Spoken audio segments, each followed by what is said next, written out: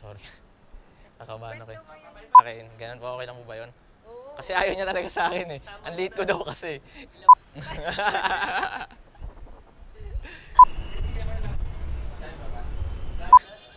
Okay, okay, sige po.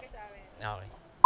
By 2015, na-meet ko si Princess. So, naging mag-best friend kami for about 1 year.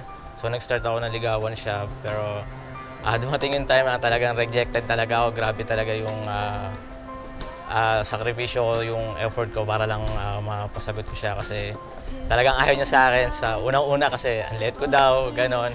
Pero, syempre, sabi nga, gawin mo lang yung best, mapakita mo lang talaga na sa tao na mahal mo siya. So, makuha mo yung ano. So, yun, naging kami by September 19, 2016. So, sinagot niya na ako. And then, until now, so ngayon, by October 19, anniversary namin. So, kaya ngayon ko rin napili yung date na mag-propose para sa kanya. So, hindi usual na, hindi siya makakahalata kung bakit kami lalabas or bakit kami kailangan na magsuot ng formal. So, kaya ito yung date na napili ko para sa kanya kasi ito rin yung importante na date para sa amin. Kasi ito yung anniversary namin.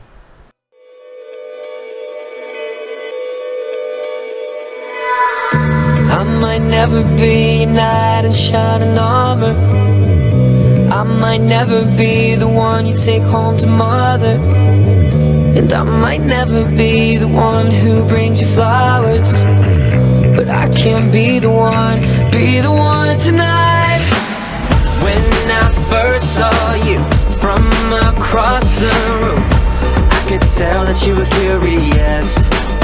Oh yeah, girl, I hope you're sure what you're looking for, 'cause I'm not good at making promises. But if you like causing trouble up in hotel rooms, and if you like having secret little rendezvous, if you like to do the things you know that we shouldn't do, then baby, I'm perfect.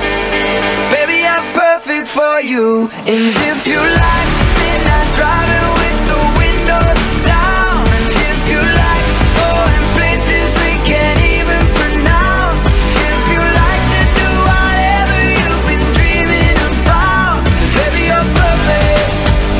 Baby, you're perfect.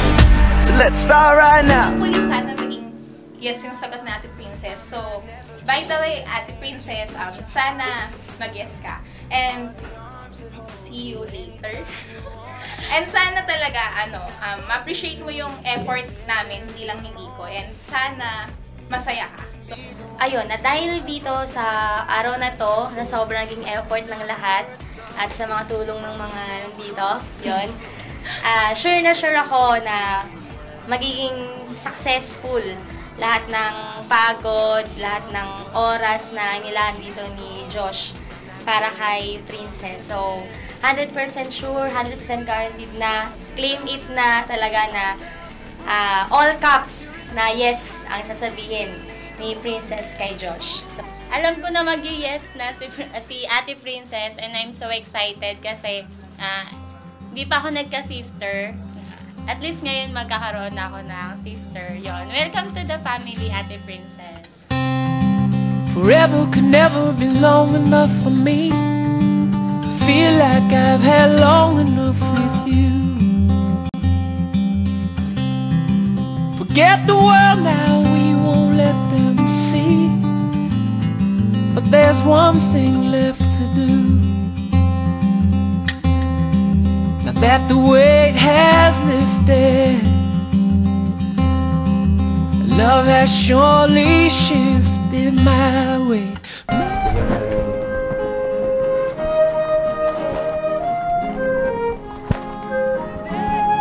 Every day,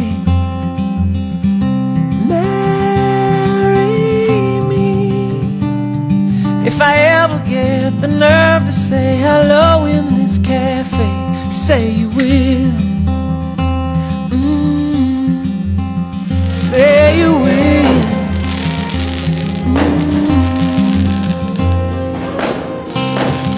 Together could never be close enough for me to feel like I am close enough to you.